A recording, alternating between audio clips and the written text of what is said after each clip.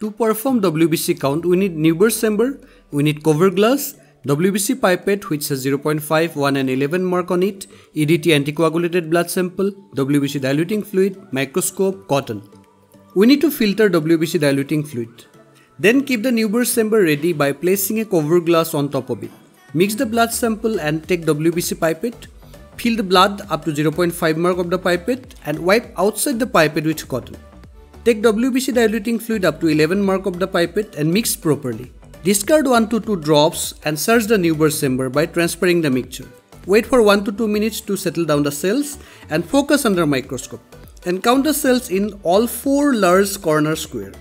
While focusing the Newber's chamber, keep the condenser lens down, diaphragm is slightly open with low illumination. After counting of cells, place the values in the formula and calculate the results and express in per cubic millimeter. Thank you.